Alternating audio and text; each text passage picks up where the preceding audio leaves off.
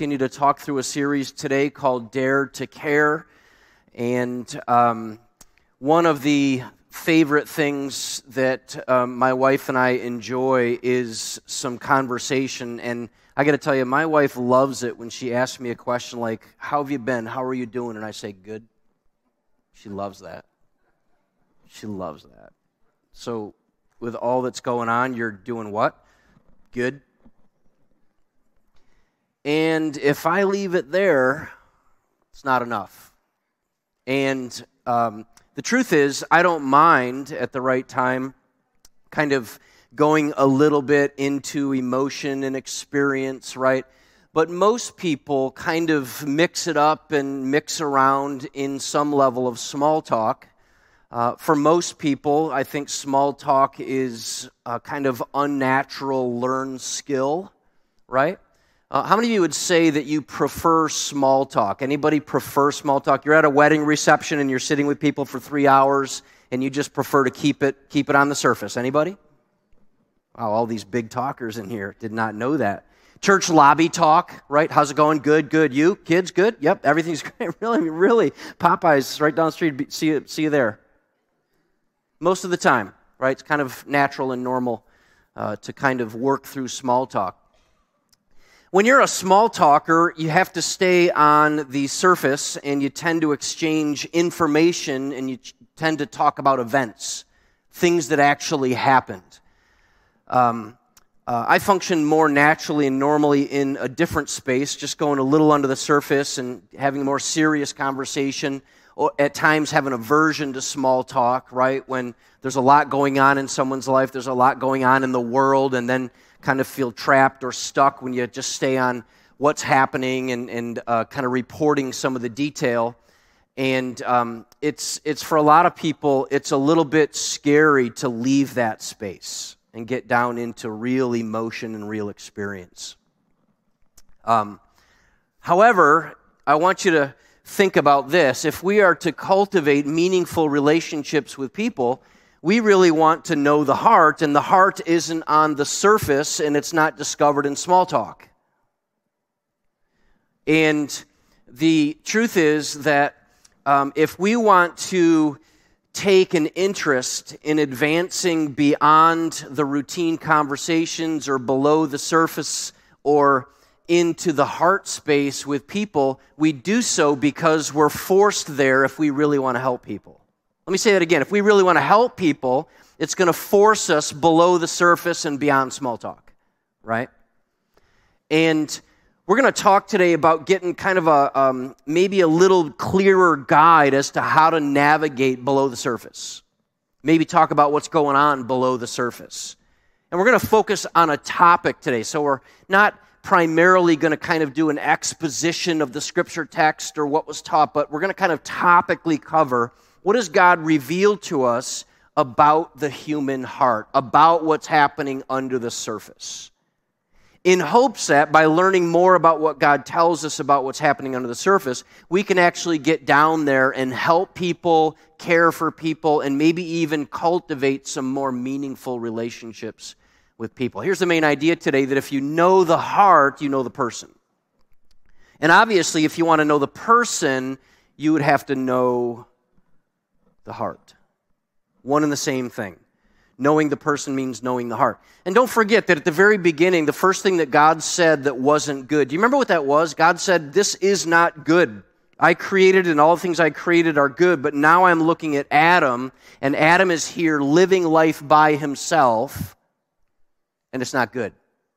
Everybody knows that God fixed the man by sending him a wife, right? Everybody knows that.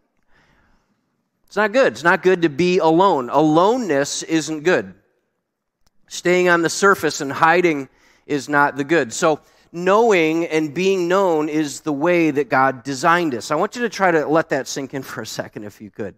Knowing someone, person, human being who God created below the surface, and being known by somebody is not something that people who are reckless do or people who are needy do. It's not something that people who are mature do. It's what human beings do.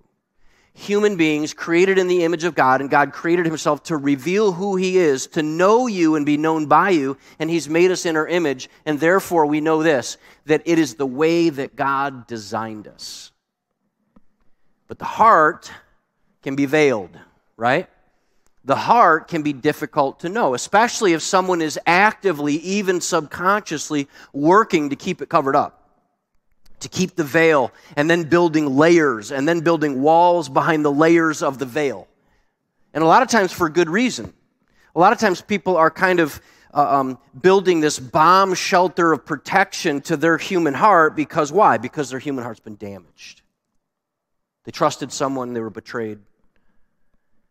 Innocence was violated. Maybe their reputation was kind of chipped away, damaged, dented, destroyed. And so, rightly so, the human heart can be a complex network of walls, veils, curtains. And really, this is what's described to us in Scripture, that the human heart has layers and depth. Did you know that in the Scripture, God says that the human heart is like roots? Where are the roots? Except for one tree that I'm aware of, the roots are deep in the ground, unhidden, hidden, right? Unseen. And also that the heart is like deep waters under the surface, flowing like a river, kind of deeply feeding the roots so that's even lower. And then Jesus teaches that the heart is like a human treasure that's buried. So here we see Scripture, and God's telling us what we need to know about the heart, and here's how he starts. It's complex.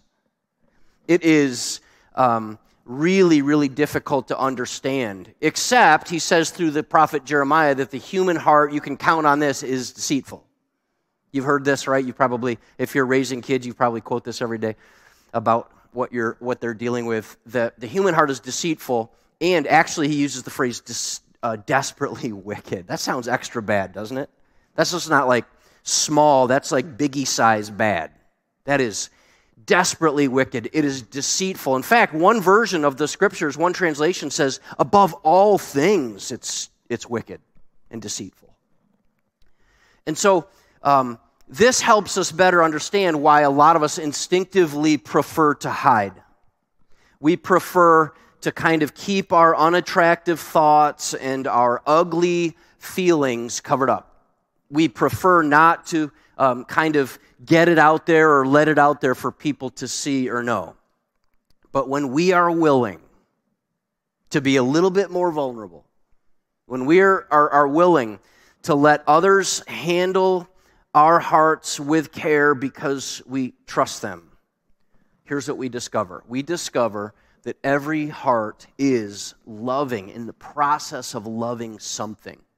There is something somewhere in every human's life that is being loved by their heart. Look what Jesus says about it. Wherever your treasure is, what are you going to find? You're going to find their desires. The desires of the heart and the treasure are one and the same. They're interconnected. They're very similar to each other. That very thing that someone desires, they want, and it's natural, the natural desires of your heart. I want what I love, and I love what I want. That's the principle that we discover. When we get into someone's life and when we get into someone's heart, when we kind of dig down there, here's what we're going to discover. That everybody's heart is loving something that they want, something that they desire, something that they need. We like to use the word affection, something that they have a love for, right? Think of an infant when the infant first starts to taste sweet stuff. And then all of a sudden they start seeing it, right? And the tongue comes darting out and you could see them kind of get ready because here comes another lick of the ice cream cone or another little shot of chocolate syrup or a little lollipop or whatever the infant's discovering, and they light up because now they realize they really want it. They really like it. It's a natural desire. I've yet in all my years never heard anybody say, I tried to give my infant something really, really sweet and they gagged on it. I've never heard that, ever. I've only heard and seen, there's actually a kind of a viral meme going around of a little baby that tried soft ice cream for the first time. Maybe some of you have seen this. And it was like it was like they exploded with excitement, and then they grabbed it with two hands and pulled it to their face. You ever see that? I live like that. That's how I live. Ice cream.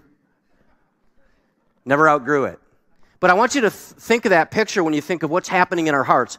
The things that we want, the things that we need, the things that we desire, our hearts are leaping for it, like an infant, towards anything sweet.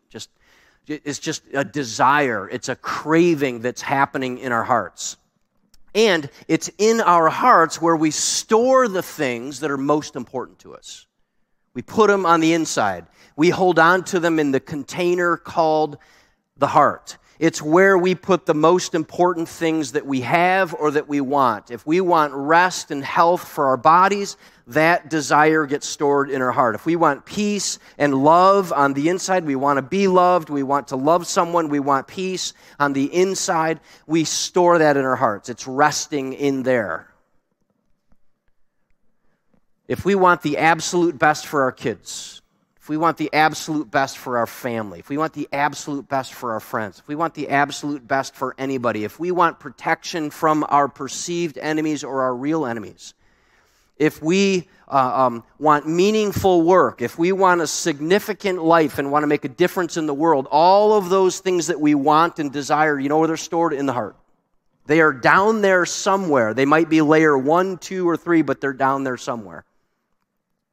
But when we turn to them for help, when we turn to those things that we desire for help more than we turn to God, there's a phrase for that. It's called a functional Savior. Let me say that again. When we turn to those things that bring us comfort and happiness and joy, and we turn to them for happiness, comfort, and joy more than we turn to the God who created us, it's called a functional Savior. They're helping us save our negative feelings, or helping us save our disappointments, or save us from somehow feeling one way or other. Now, to help make your way down, if you want to kind of dig into your heart, and I know most of you are probably like, no thanks, I'm good. I'm just leave it the way it is. It's all veiled up and stuffed away for a reason. But if you wanted to kind of dig into your heart, because most of us don't really know the depths of our heart until we start asking ourselves some real questions. So there's some diagnostic questions that will help you kind of take some steps to kind of get down into the lower basement area of our heart. And you might do some mining of the soul, and what you'll discover is there's some idols that are kind of taken up residence down in our heart. Our idols of comfort, approval, control, power. Those are 4 big summary idols. But you ask yourself these questions. If you want to discover if there's any idols kind of teeming around down in your heart, you might ask yourself a question like this.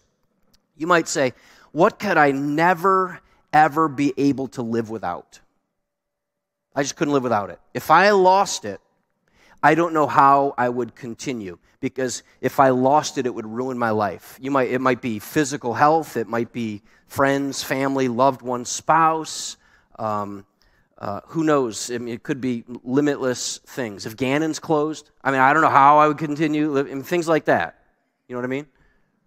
You don't. What would make me truly, you might ask this, what would make me truly happy? If I had this, I wouldn't be sad anymore.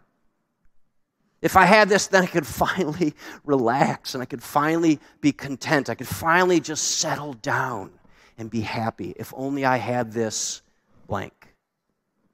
And for the sake of time, I'm not filling those blanks in with some ideas. Just let the Holy Spirit help you when you're digging through your heart. Or, what do I fear the most? What is the worst nightmare of my life? Something that I just in vigorous way try to hope and pray to avoid. I could never deal with it if this happened. There's all different ways to do this, but what you're doing is you're digging up, when you ask those questions, what are the things that you love, what are the things that you treasure, and what are the things that you trust? Now, when we love, treasure, and trust those things more than we do God, it's called an idol. Something that we are willing to make sacrifices to keep. Something that we're willing to make sacrifices to elevate. Something that we're willing to sacrifice in order to maintain. That's why you see people doing crazy things when they're estranged from their spouse, and there's killings and robberies and hitmen and setups, and I watch that stuff and I go, how does someone get to that point where they're like, I just had an idea. I'm going to call a hitman. Right? How does someone get there? The answer is, there is something that they treasure, love, that there is something that is driving their existence that is forcing them to make sacrifices to get it. Terrible sacrifices, painful sacrifices. So, don't forget, we come back to what Jesus says. Wherever your treasure is, there is the desires of your heart. Now, let me warn you, because it's even worse down there in that heart.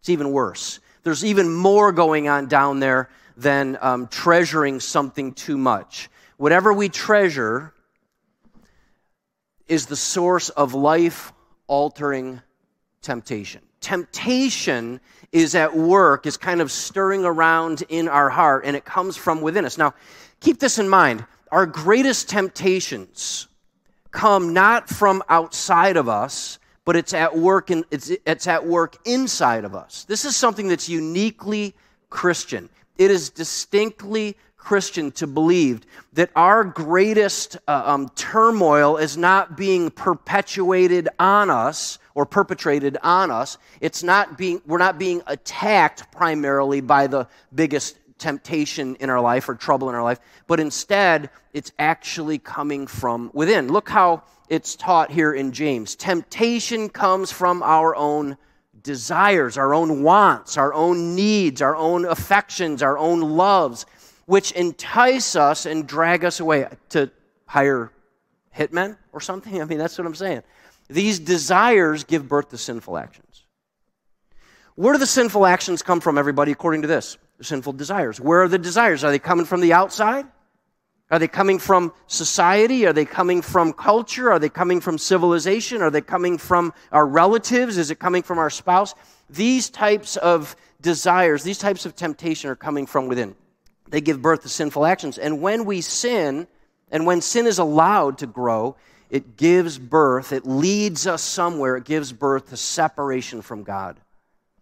Idolatry, rebellion.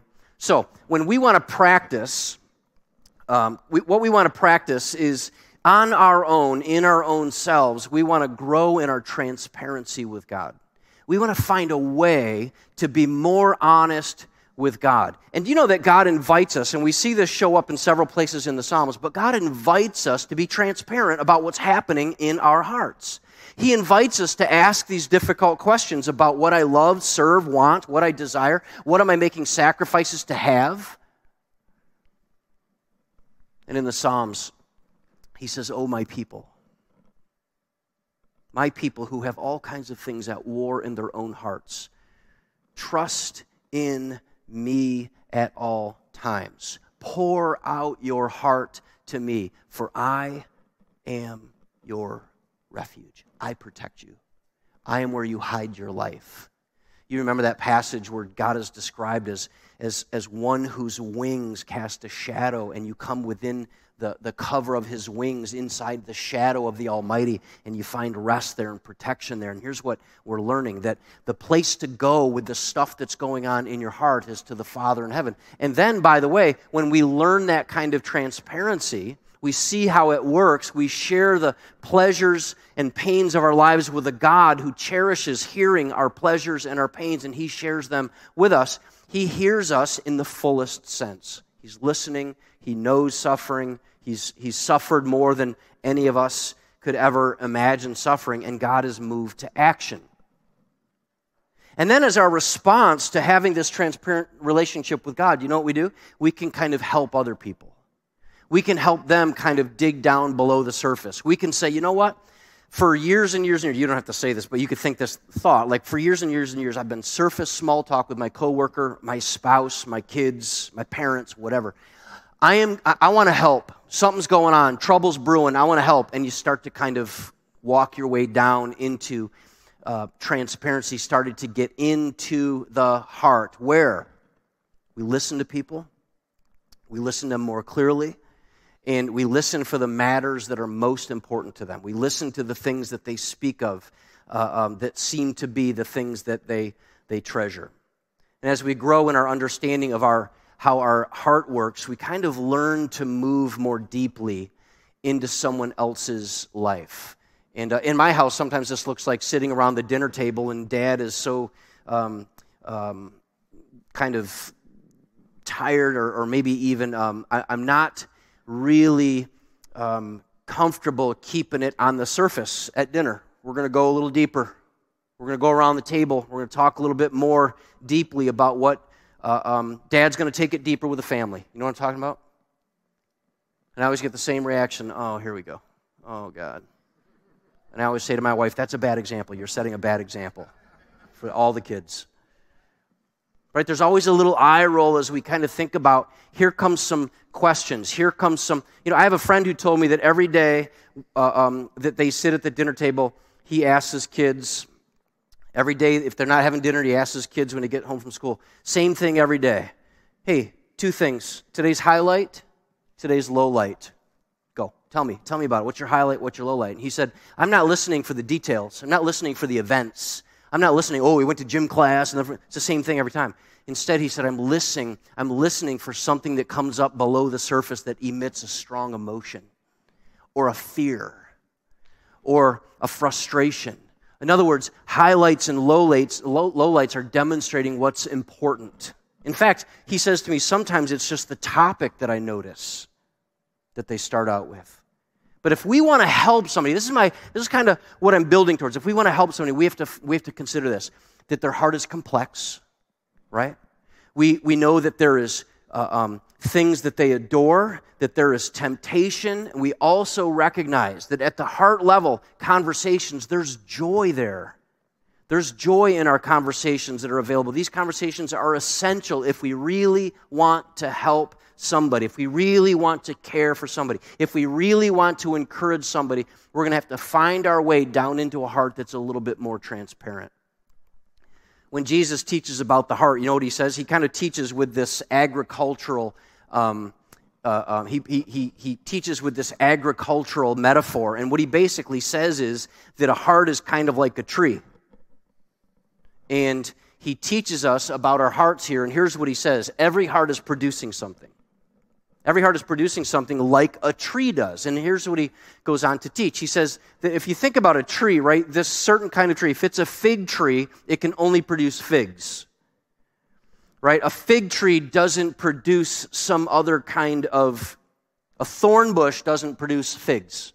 Right? And so what he's saying here is this. A good person produces good things from where? The treasury of a good heart. We see this word treasure again. From down inside, you see good things. Where's it coming from? Good behaviors aren't coming from good, willful decisions that the mind just kind of instinctively makes. It's coming from a reservoir. A good heart makes those decisions. An evil person is producing evil things. Where? From the treasury of an evil heart. And what you say, this is kind of like what Jesus how he kind of wraps this up here, this small little text. And he says, here's an example. The things that you hear people saying, the things that are coming out of your mouth, it's not coming out of your mouth. It's not just coming out of your brain. It's spilling over from what's being held in treasure on the inside. And that's why I think that some of the teaching that we see in the Scripture is that the words that people use matter, because they're not typically just like, now, I will say, if you tend to be a sarcastic person, I'm going to soothe myself a little bit. Sometimes you've never thought ever of what's come out of your mouth, right? It's just a quick little jokey joke. Sarcastic people, are you with me? This does not apply to us. Okay, can we be honest? Let's be honest. Jesus was not teaching sarcastic people. I remember saying something one time sarcastically. I also learned this when I went from the Northeast, where like the only words that my friends and I ever said to anyone ever was sarcasm. That's it. It was terribly painful to anybody who wasn't from the Northeast, and maybe even from the Northeast. But I went to school in Tulsa, Oklahoma, and you know what we tried? Sarcasm.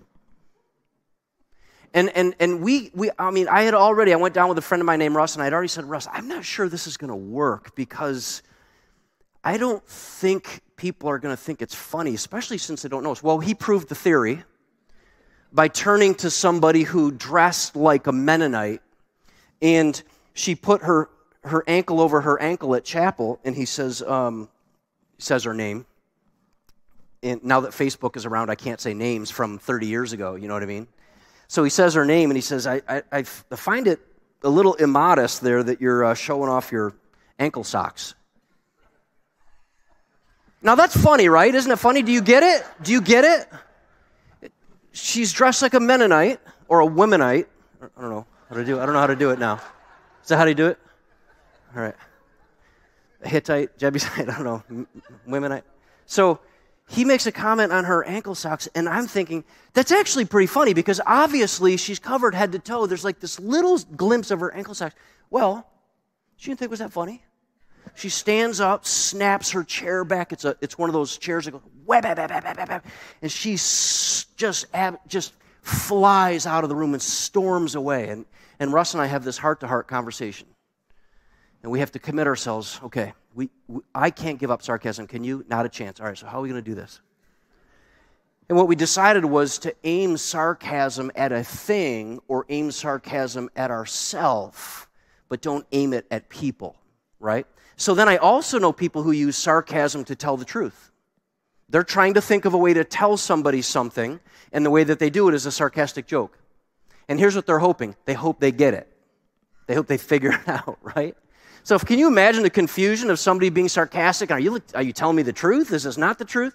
Here's what I think we have to take inventory. We have to take inventory that oftentimes, unless you're wildly, spontaneously humorous and these things are just coming to you sarcastically, there is some truth that's loading up our words, and it's coming out of our heart.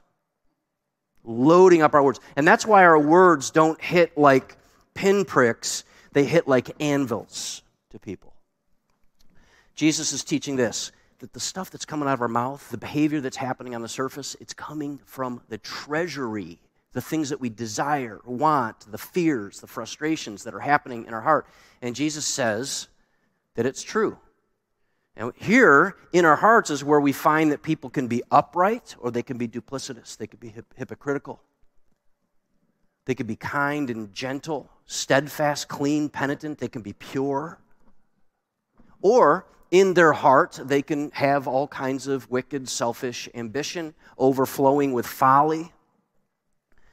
A basic principle operates here, and one that applies in the spiritual world just the way that it applies in the agricultural world. Now, the glaring behavior that you see on the surface is produced by what's growing below the surface. So when you're helping somebody, serving somebody, loving somebody, caring for somebody, someone who you have some level of respect and appreciation for, someone that you want to help, you cannot forget this, that whatever it is that you're seeing on the surface is being produced by something that's going on below the surface. It's under there somewhere, and we have to be very, very careful that we're not only ever dealing with somebody's surface behaviors, right? And if you're married or you're raising kids, you know this is true. So, and then he added, it's what comes from inside that defiles you from within. For from within, out of a person's heart, come evil thoughts, sexual immorality, theft, murder, adultery, greed, wickedness, deceit, lustful desires, envy, slander, pride, and foolishness. All these vile things come from within. They are what defiles you. So the terrible stuff that's going on the surface of somebody's life means that there are roots that are on the inside that are producing that behavior. Parents, friends, if you're a counselor, if you're a caregiver or a spouse, it's going to help you to love somebody when you recognize that what you're seeing, the behavior on the surface, you're probably going to have to look past to get to the source of the issue. You're probably going to have to, you could do this. Let the surface behaviors be the symptom and the catalyst and the trigger that helps you know something's going on.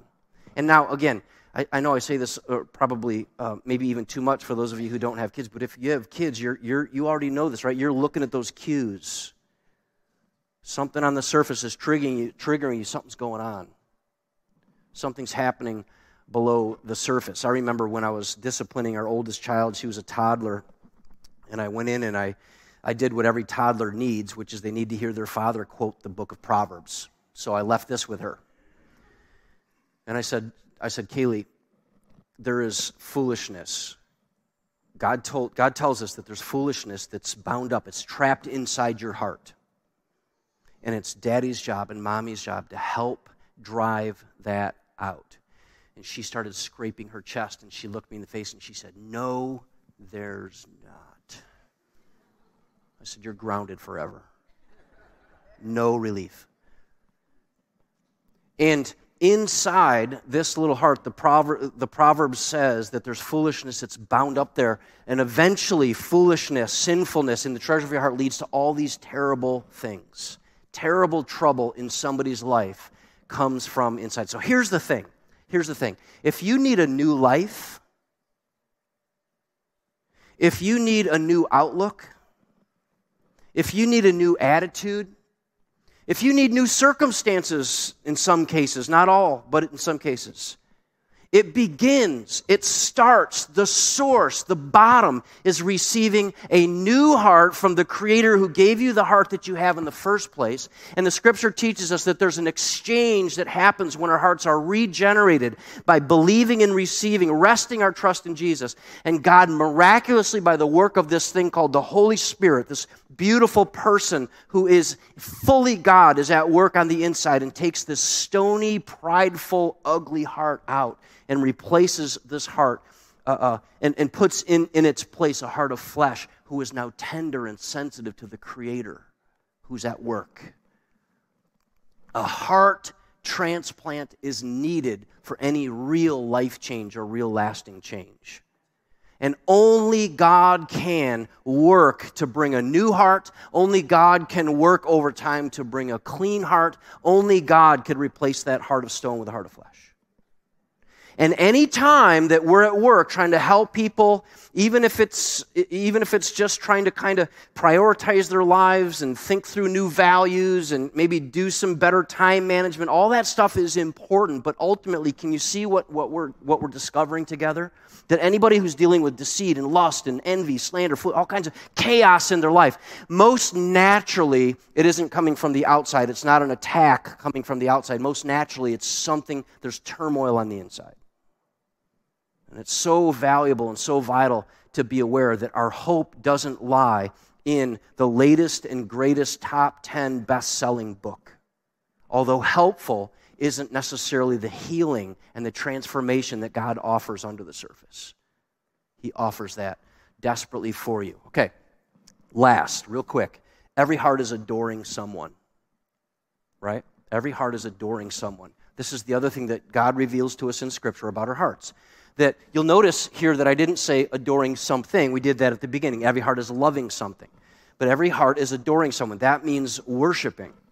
That means finding purpose and value. That means aspiring supreme value and worth. And it's someone that is being adored. Someone specific that is being worshiped. Check this out. Yes, they knew God, Paul writes here in Romans, but they wouldn't worship Him as God or even give Him thanks.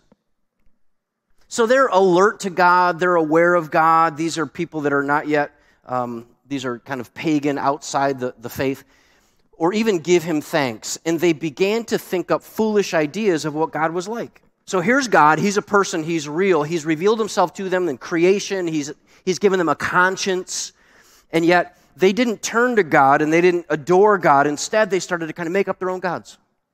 I think He's kind of like, He's in the stars and He's in the, one of my favorite conversations that I have with people is when they find out I'm a minister and then they start to tell me their understanding of who God is.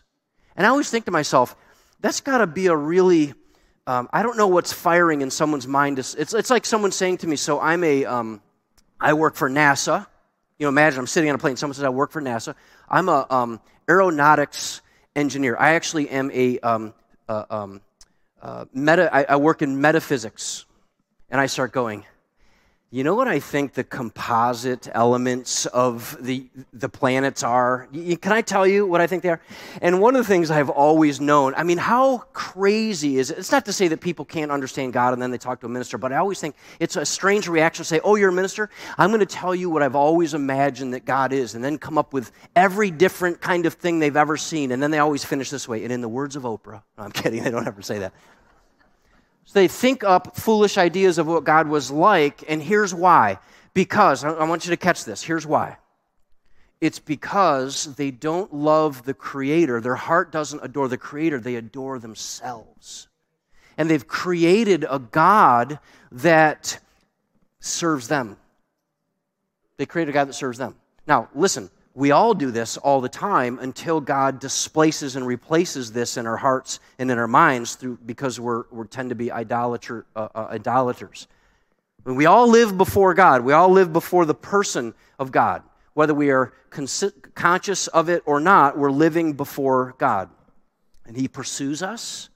He invites us to know Him through Jesus. And what's on His heart is that we would get to know Him. We would live in worship with Him. We would adore Him. And through Jesus, we would have this new desire to walk with Jesus, serve Jesus, adore Jesus, to kind of live on mission with Jesus, to speak with Jesus in prayer. That's what God's always inviting us to. But instead, what He discovers is human beings who He calls spiritual adulterers. All through the Old Testament, minor prophets, God keeps telling His people, you're adulterers.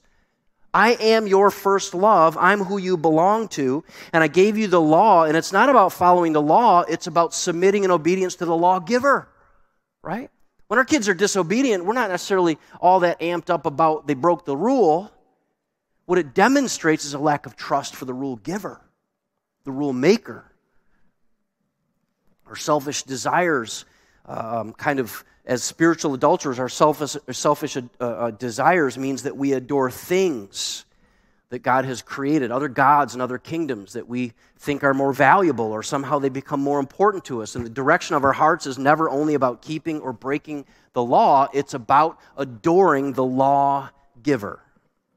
Check this out. In the very depths of our heart, it is not so much what we love, but who we love. It's not what we love. God isn't measuring what we love except to discover who we love. And we're either living for ourselves because we love ourselves, living for our own glory, or we love God and we live for Him. And by the way, do you remember when Jesus says, it's those who love me who do what? What do those who love me do? If you've studied this or you've been around the Christian faith long enough, right? Those who love me, they obey me. How do I know someone loves me? They're obedient.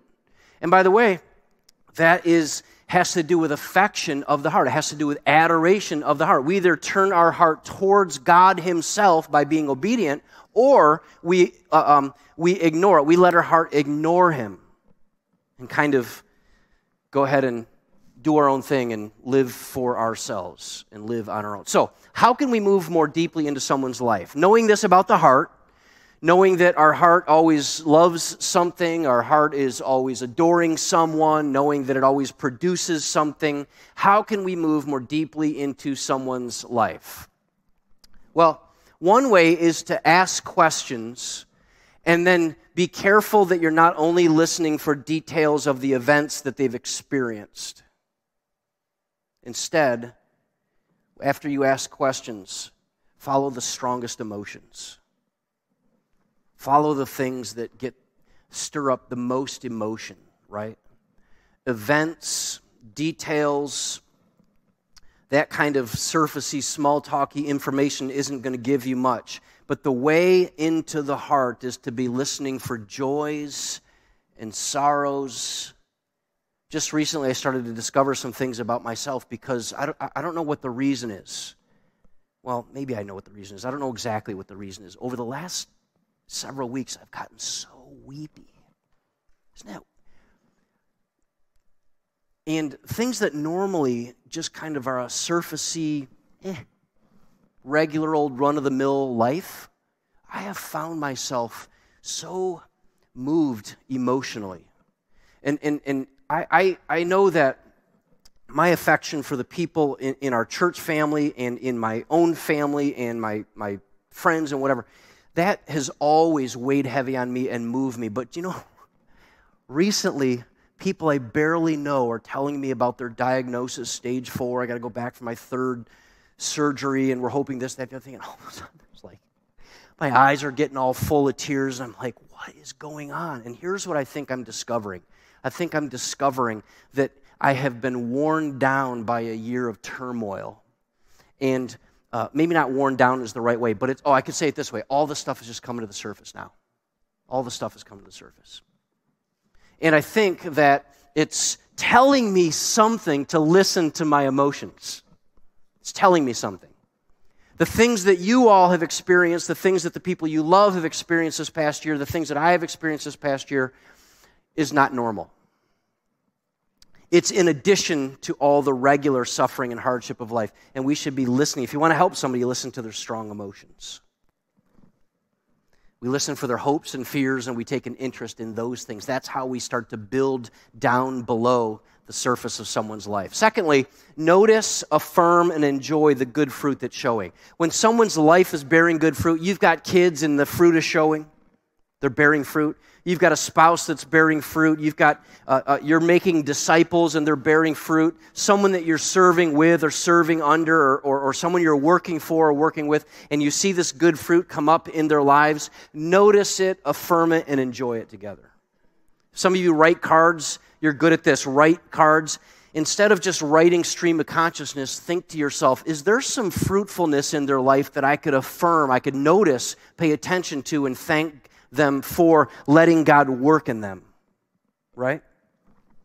And so you're kind of digging past the surface by noticing that something good is happening under the surface because there's good fruit on top of the surface, above the surface. And you know, wouldn't it be true that most people respond when they discover someone genuinely likes them, right? I mean, I think there's power in these words. I like being around you. I mean, I haven't said that in 10 years, but I like being around you. I think people are strengthened by that, aren't they? I think more people be more transparent when you just say, I just like who you are. I don't need you to do something for me. I don't like that you are doing for something that necessarily. That's not why I like you. I just like you for who you are. I heard one parent say that God had put it on their heart to tell their kids, I love you, and let me tell you why. It isn't because you are a good student. It isn't because you're a great athlete. It isn't because you're succeeding in dance and in karate and in Little League, and that's not why I love you. I don't love you because you're doing good things. I'm not going to love you less because you do bad things. I love you because you belong to me. And on top of that, I like you. Isn't that simple? Isn't that simple to kind of dig below the surface by just telling somebody that you like who they are? And lastly, see what's happening below the surface. Be patient with people in their weakness. Be patient. Teaching my son Caleb to drive, and he had a really tense moment, and he's yielding, and he's got to move over 3 lanes. He's got about 100 yards to do it. It's a treacherous part, and he comes up around the corner, and he starts to move over too soon, and this woman absolutely lost her ever-loving mind. Lays on the horn. She's swerving behind him. She's got and listen, she goes around him and races up to the red light, which is 50 yards in front of us. So now we get to go side by side with her and with us. So you know what I did, right? I leaned back in the passenger seat so she could see the kid that's driving. She's shaking her head like this. And I'm teaching my kids this. Don't look. Don't make eye contact because you don't want to get shot in the face. Okay? So don't make eye contact. There was a day, back in the day, I might say to my kid, look, we always carry a bat. It's in the trunk. I don't say that anymore. Now we just say, just don't look in their face. But I think there's some wisdom in this. Here's some wisdom. It's very possible that whoever that was has something going on below the surface, and it's crisis. It's loss. It's brokenness. It's fear. It is terrorizing their life. And you know what? If I'm the one they've got to lose their ever-loving mind over by beeping their horn at me, I'm going to take it. I'm all right with that. It's better than being shot in the face. I'll take it. But this also means that when we're caring for people, we're able to think beyond what we're seeing on the surface to know something's going on underneath the surface. And I want to love that person not because they're behaving well, but because they're broken underneath. And I might be able to help. So could I ask you to do something, church family? Could you be patient with people? Would you extend grace to people? Would you show mercy to people? And would you factor in the struggle that they might be dealing with? Their heart is trusting lies. Their life is potentially believing the false promises of sin. And as a result of that, they could be, instead of trusting the Word of God, they could be worshiping something or someone that's collapsing in on them now. Instead of worshiping and desiring and treasuring the things of earth more than we treasure God, and this idolatry is collapsing in on them. The reason why we don't hold things up that isn't God is because eventually that thing collapses in on us, and it creates all kinds of crisis. The church family, here's what I want to ask you to consider. When we're helping people, we've got to get past the surface, right?